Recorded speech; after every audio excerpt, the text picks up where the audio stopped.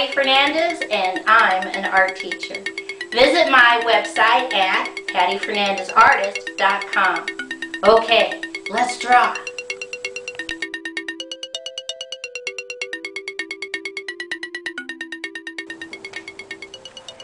Today's project is how to draw a carrot.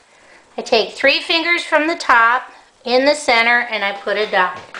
And from that dot, going towards the left, I draw a slightly curved line. Come back to the dot, draw a slightly curved line going down. Come back to the left and draw a straight diagonal all the way down. Come on the right, draw another straight diagonal all the way down. Connect. I come back up to the top and I mimic this line up at the top. And then I put little straight lines going all the way down. You can put some in the center, a little bit on the left and the right. I come up to the very center of the top and I draw a curved line out on the left. Come back to the center and draw a curved line out on the right. Now I come back to the left and I go down, curved line, up, down, up, down, connect on the left.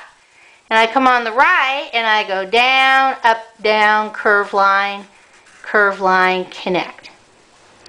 There's my carrot. Let's see what it looks like, or let's see how we're going to color it in.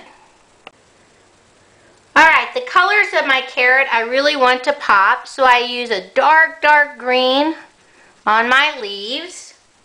I use a brown up here at the top, and then I use a really bright orange, color it all the way down to the tip. That's all. Let's see what it looks like all colored in. Here's my carrot all colored in, ready to be fed to a rabbit, a horse, or maybe take a bite for yourself. Okay, bye-bye.